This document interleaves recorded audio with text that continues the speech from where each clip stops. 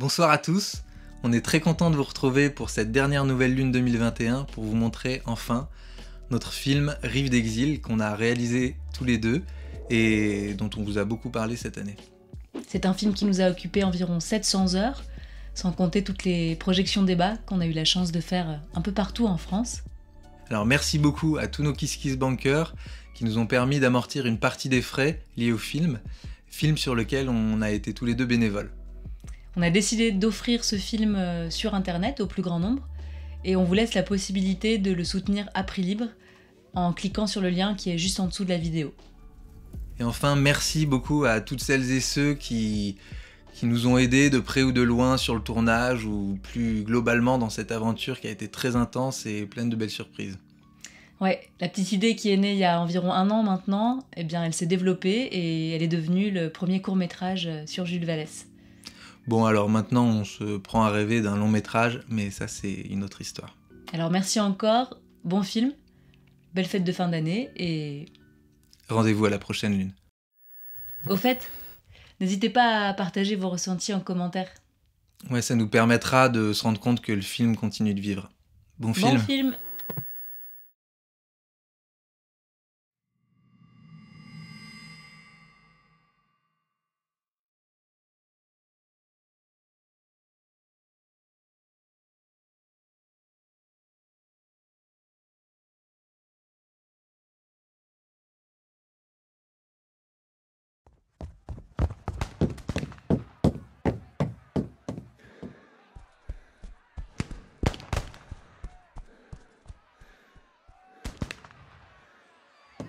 Oui, c'est moi le capitaine Le Terrier. Je vous dis que votre Vallès a crevé comme malade. Il s'est traîné par terre, a pleuré, a demandé grâce. Je l'ai vu.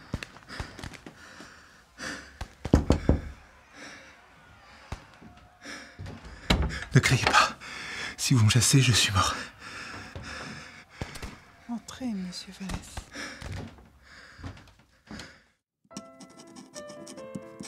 Ma chère mère, je vais probablement mourir. Ma dernière pensée est à toi. Je t'envoie le baiser suprême.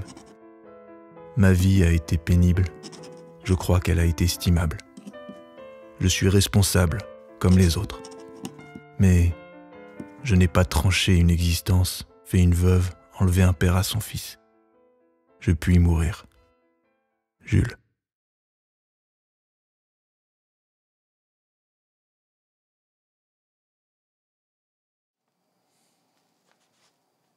Voilà des semaines que j'attends, du fond de mon trou, une occasion de leur filer entre les doigts. Leur échapperai-je? Je ne crois pas. Par 2 fois, je me suis trahi. Des voisins ont pu voir sortir ma tête, blême comme celle d'un noyé. Tant pis. Si l'on me prend, on me prendra. C'est vrai. La perquisition peut venir, les soldats peuvent charger leurs armes. Je suis prêt. Mes rancunes sont mortes. J'ai eu mon jour. Bien d'autres enfants ont été battus comme moi. Bien d'autres bacheliers ont eu faim. Qui sont arrivés au cimetière sans avoir leur jeunesse vengée. Toi, tu as rassemblé tes misères. Tu as rassemblé tes misères et tes peines. Tu as amené ton peloton Et tu as amené ton peloton de recrues à cette révolte. Qui fut la grande fédération des douleurs.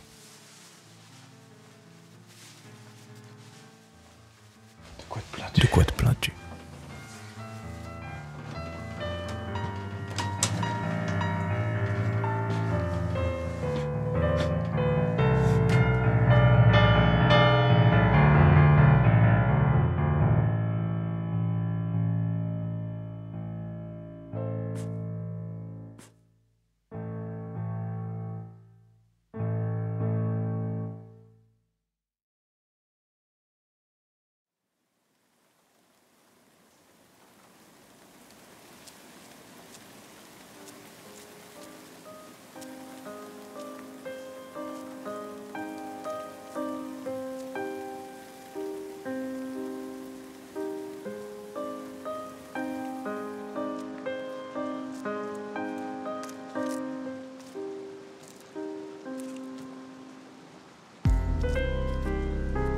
je viens de passer un ruisseau, qui est la frontière.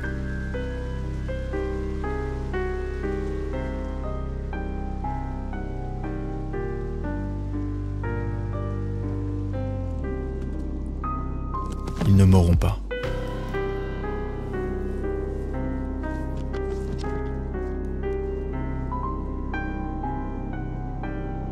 Je pourrais être avec le peuple encore, si le peuple est rejeté dans la rue et acculé dans la bataille.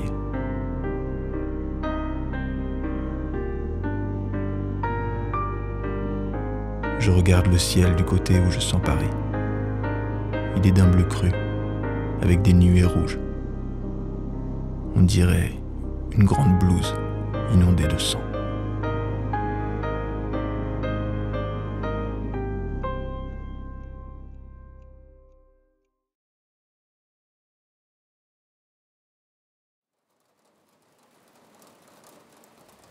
L'exilé qui s'est échappé de Paris, vaincu à travers les balles, se sent triste, sous le ciel, où le soir on ne voit pas d'étoiles.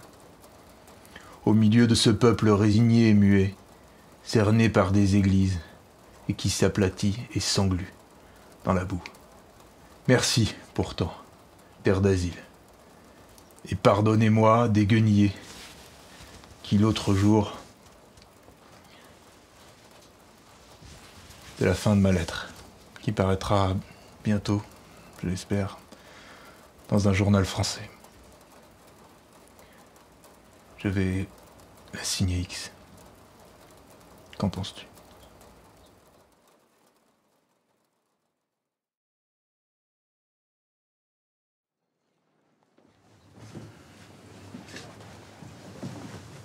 Jules, une lettre de France pour toi. Merci.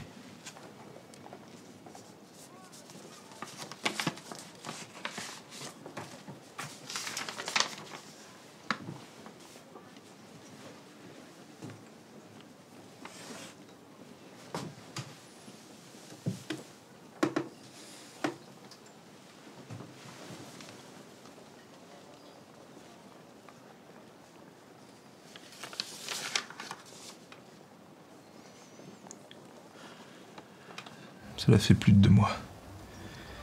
Ma tante était là-bas, elle a pu suivre le cercueil, mais moi je prends mon malheur dans l'exil.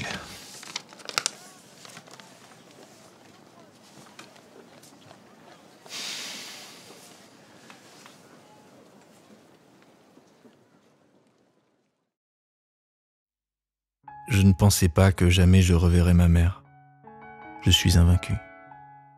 Et notre défaite a été si terrible que les survivants sont condamnés, sans doute, à mourir loin de leur pays. Heureux encore, puisqu'il y a le bagne et les prisons éternelles dans les colonies de la patrie. Mais j'ai bien souffert, je vous jure. Je ne veux pas parler longtemps de ma douleur et raviver la vôtre. Mais je serai content de recevoir de vous ou de quelqu'un de votre maison des nouvelles précises sur la dernière année qu'a vécue ma mère. Jules Vallès.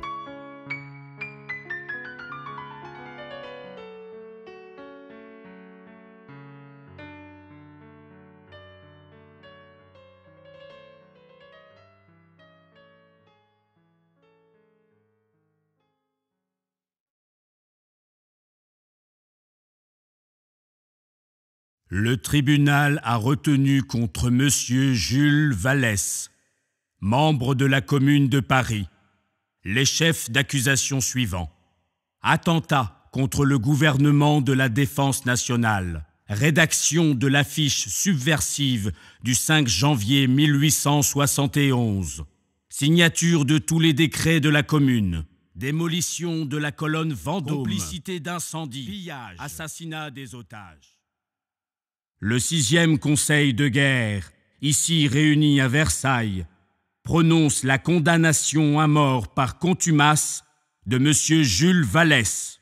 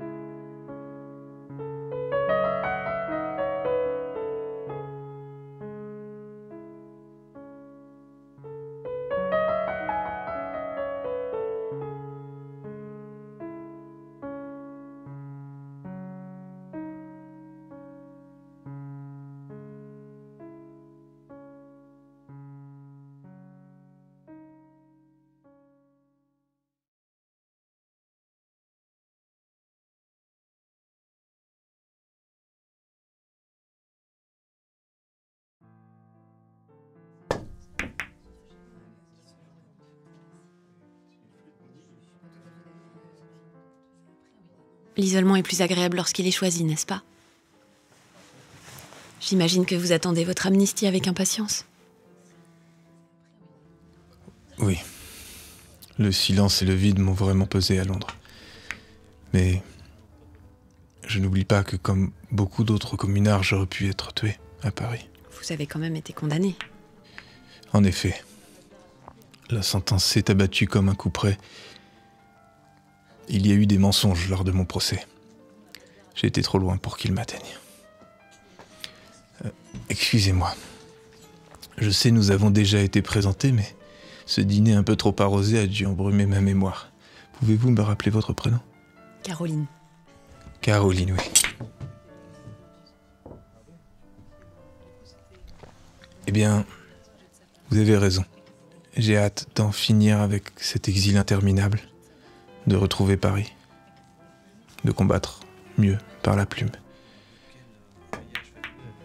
et d'entendre à nouveau résonner le cri du peuple. D'autres communards seront bientôt amnistiés. Il le faut. Il y a eu des violences bornées en 71. Vous les avez fermement combattues. Bon, les insurgés n'ont pas tous été irréprochables, mais qui peut se targuer du contraire, avec de tels ennemis?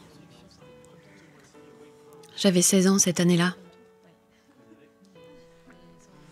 Je sais combien votre détermination pour rendre cette société plus juste était sincère. J'admire votre ardeur pour défendre la liberté sans rivage. Ce désir d'égalité qui ne s'accommode pas des révolutions tyranniques. C'est bien aimable. Vous donnez l'air de me comprendre. Toutefois, je n'ai rien à faire sur un piédestal. Il est dangereux d'idolâtrer les hommes du passé. Mais vous êtes un homme du présent. Et sachez que mon estime n'est aucunement servile. Je vous assure, ce qui me préoccupe, ce ne sont pas les soi-disant grands hommes, avec leur éclat souvent factice, mais plutôt les grandes misères des pauvres gens. Ah. La soif de justice n'excuse pas qu'on érige de nouvelles statues à la place des anciennes. Ces bustes de marbre pétrifient les idées nouvelles, celles qui donnent vraiment vie au présent. Oh, et puis tant mieux alors si, pour vous, mes convictions sont contagieuses. Joli coup, docteur Séverine.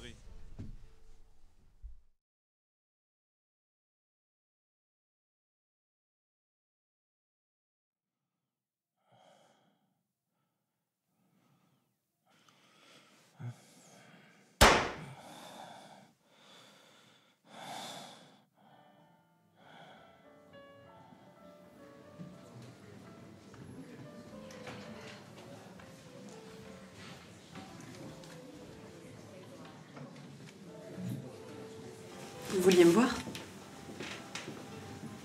Ça tombe bien, je m'ennuyais. Je m'ennuie depuis trop longtemps, d'ailleurs. Il faut travailler. Travailler, mais Monsieur Vallès, où ça? Et comment? Bien, avec moi, voulez-vous? Bon, je ne suis pas un bonhomme très commode, certes. Vous en passerez de grises et en entendrez de vertes, mais on arrivera peut-être à faire quelque chose de vous. Travailler, avec vous.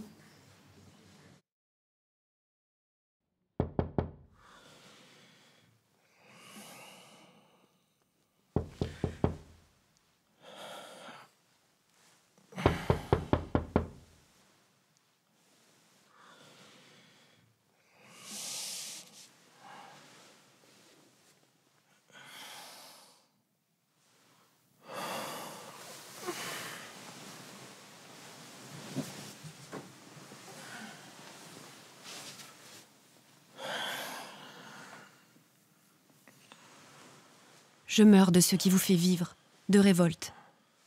Je meurs de n'avoir été qu'une femme, alors que brûlait en moi une pensée virile et ardente. Je meurs d'avoir été une réfractaire. Aimez-moi un peu pour cela et gardez en cet esprit que j'ai si fort aimé, si profondément compris, une petite place à votre bien navré petit ami. J'ai fait un coup de tête et me suis envoyé une balle dans la poitrine. Je voudrais vous voir.